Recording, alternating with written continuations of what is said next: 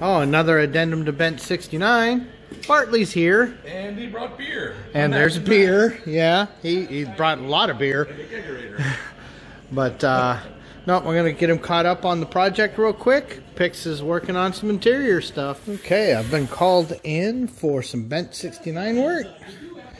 What have we got? All right.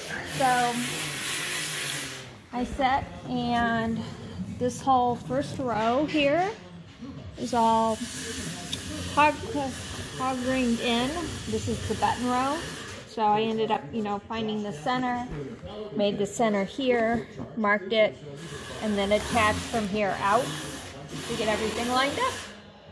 Perfect. ShopDog's all kinds of riled up. He's been a naughty boy this week, and he wants to go outside and be more naughty. And who knows, maybe there's a squirrel. So let's see what Bartley's up to in here.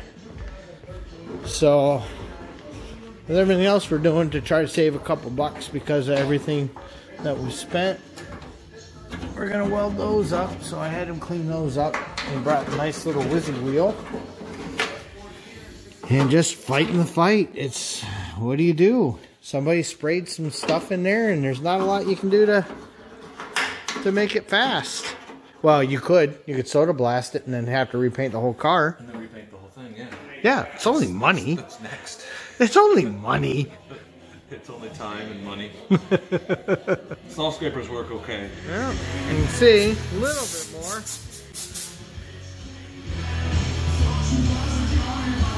And no copyright strike. We're going to do a closeout video for tonight for Bent69 and for the Catalina. So for the people that watch both videos, you'll see them both. She started the relaxing on that. This is sitting ready for us to bend up brake lines. I think I'd mentioned earlier why we didn't bother putting the wheels on since the lines are all going to come off. We got the power steering pulled since we've got new brackets and pulleys for Bartley's car. It's just going to be easier to do that off the car.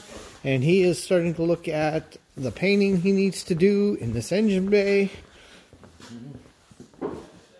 So you can see he's getting there. It is a lot less gunky than it was. Always a lot to do. Yeah, clean, clean, clean.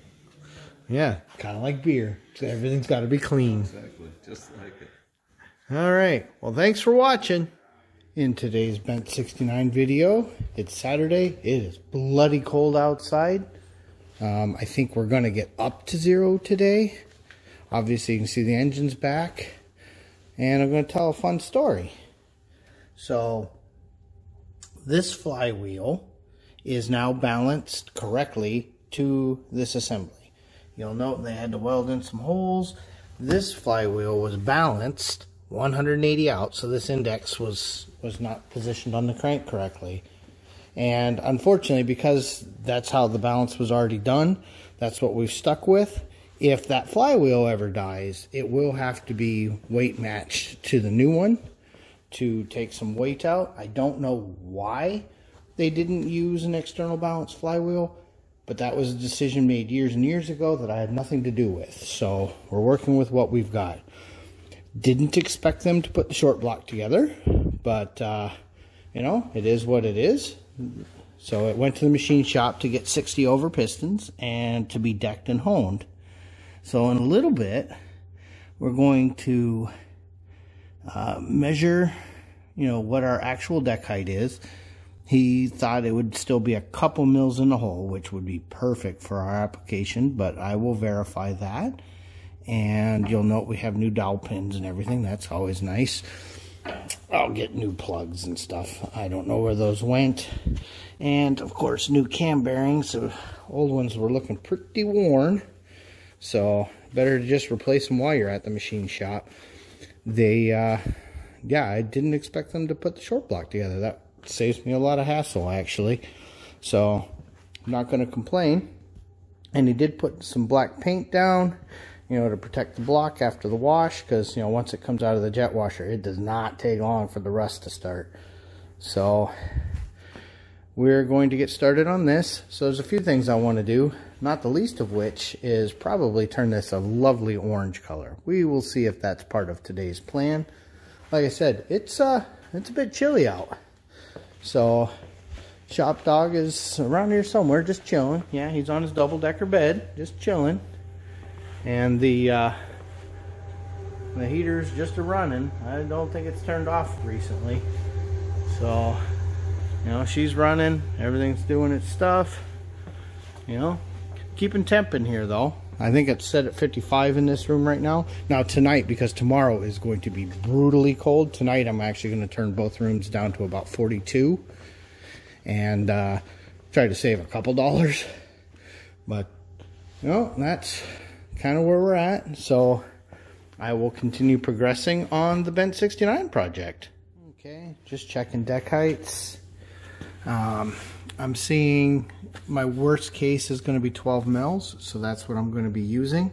Like we showed earlier in one of these videos, if I go to 0, you can see we're at 0. Slide her back, so we'll go over center. See, she goes down the hole. So I don't normally like to go backwards, but we will. But you saw the highest point there is 12. So it dipped and touched that. So just wrote that down. You know, not as much variance as you would expect. Machinist was wrong. We're definitely not 20 in the hole. We're a lot closer to 12, 15. So I think for my calculations, obviously I've got to work off this hole. So for compression ratio and selecting my gasket now, I will look at 12 mils. So that'll do the job. And then the other thing to note is these beautiful pistons here. We note we still get that real nice quench area here. And we still get our 20 cc's over here. So that's pretty nice. Now, Shop Dog is tired of paint and he wants to go inside. What he's forgotten is it's brutally cold out. So he's about to remember. All right, buddy, you ready? Let's go see Mama. Oh yeah, it's cold. Dog is back. He needs more paint fumes in his life. Nothing quite as boring as waiting for paint to dry. So while we're doing that, I did decide I better verify, even though I'd already checked against the old one, but yeah, everything lines up fine. The other thing I've got to do is mark this flywheel. Oh God, I forgot that's heavy.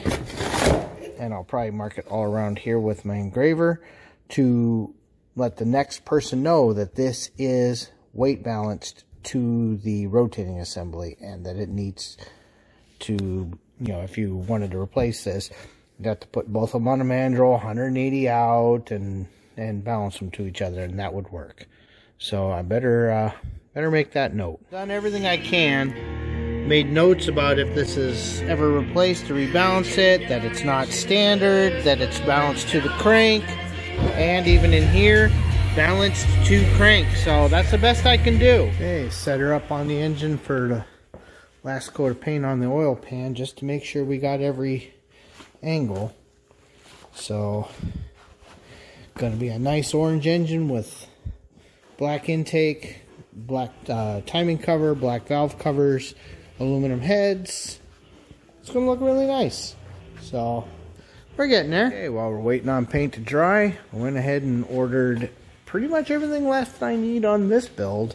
Oil pan gasket, valve cover gaskets, head gasket is actually something I didn't order. I have some on the wall that we're going to use.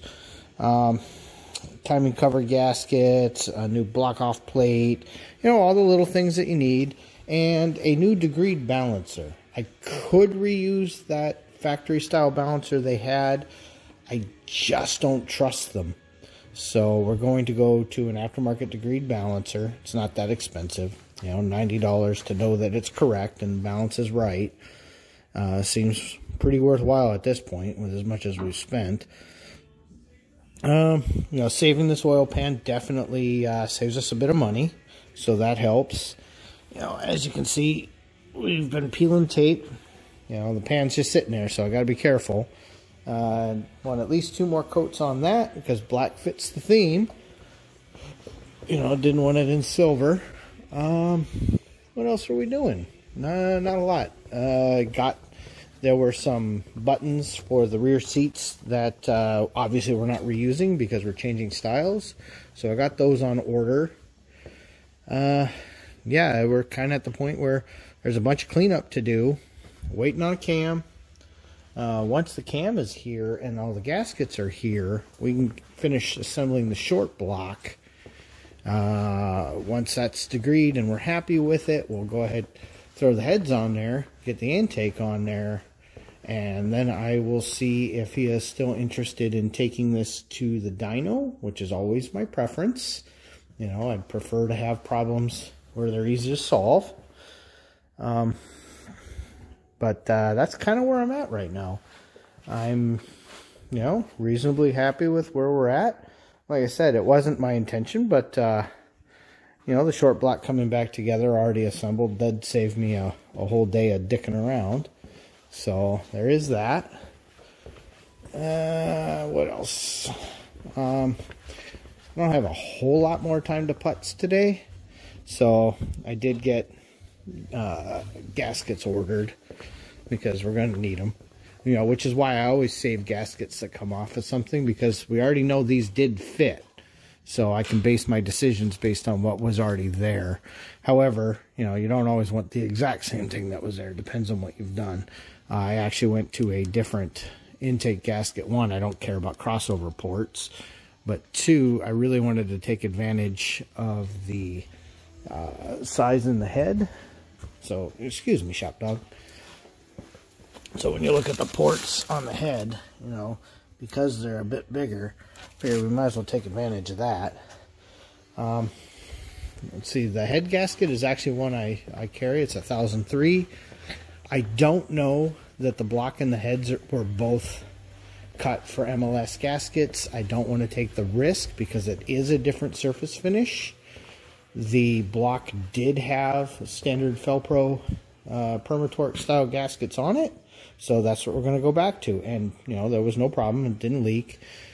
Now that we've got the dish pistons and we're in that 9/6 to 1 kind of range, suddenly that makes me feel a lot better about pump gas, which was something I was getting really, really worried about.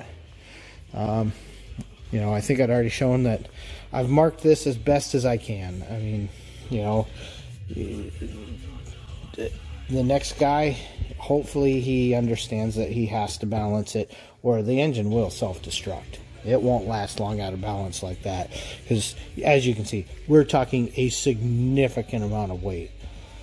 So, and in fact, because it was balanced wrong initially, they actually were able to swap it back around to normal balance point, which this is a mark on your crank, you know, that's usually used for alignment for exactly this type of purpose. And I think you can still see the witness mark here. Yeah, it's harder to see, but when I took the engine apart, the index, instead of being here, was here. And luckily I had noted that so that when it came time to balance it, they could tell what was going on. Unfortunately, when you wire brush this, it kind of cleaned that off a little bit. But now we're back to at least standard install. I wish we could have done this with a standard 383 balance, or even a neutral balance. But it's not the way the kit was made that they had bought. So there's not a lot I can do about it. You know, having this giant GMC truck 12-inch clutch also wasn't really what I was expecting. But it worked. It's what we already have. And if I was already paying money to rebalance it, you know, I couldn't afford to also introduce a new variable. So at this point, that's about all we want to spend on all that. At some point, I may go ahead and pull that roller bearing out and put a oilite bushing in. I have not decided on that because this bearing is actually in really good shape. So, you know, comes a point where how much more money are we spending? So at this point, that's kind of where we're at. this is most likely the end of today's Bent69 video. I know it doesn't look like I did much. I mostly sat right here and searched parts and bought them between coats of paint. So, yeah. This is the Bent69 project. Thanks for watching.